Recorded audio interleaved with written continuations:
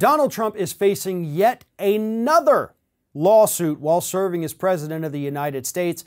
This one, brought by a group called PEN USA, it's a literary association, was filed back in 2018. So they've been fighting this thing for nearly 2 years through the federal courts. And this week, a federal judge said, yes, I agree with your complaint. You do have standing, and the president will, in fact, face this lawsuit over allegedly violating the First Amendment. Here's what the complaint says. The complaint says that in November of 2018, Donald Trump retaliated against CNN's Jim Acosta, repealed his White House press credentials only because he was not happy with the coverage that Acosta was giving his administration. Had Acosta played ball, he would not have pulled his press credentials. Trump has also threatened other news outlets and reporters to remove their credentials because they are what he calls fake news, because they report about him critically.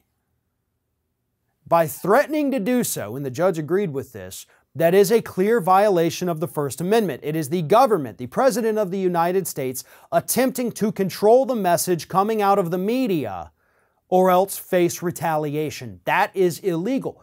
Again, that's a violation of the Constitution.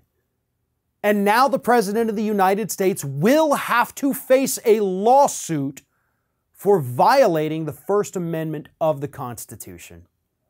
And I agree with this 100%. Donald Trump did do these things. The Constitution expressly forbids these things. This is very cut and dry on the surface. Now, once you get into the technicalities of it, once the legal arguments begin, it's probably not going to seem so cut and dry. But just looking at it from the surface, yes, this is a case. This is a strong case brought by PEN USA. And that is what the judge told us this week. The federal judge told us this week.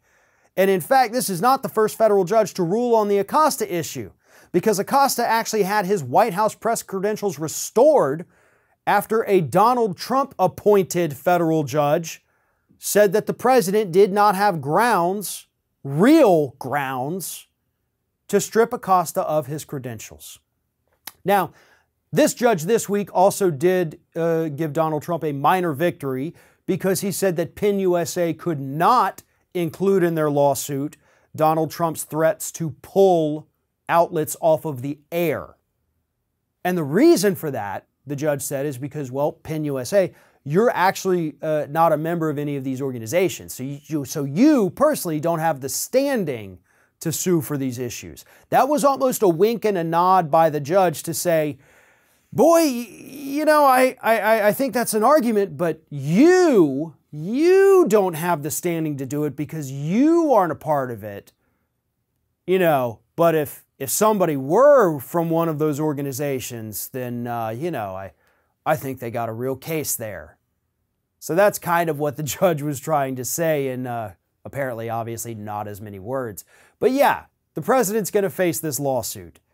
And hopefully, once he does and once he loses, he will stop threatening media outlets. I don't think it'll happen, but he needs to be put on notice that if he fails in this lawsuit, any threat he ever issues against a media outlet is once again immediately going to get him hit with another lawsuit.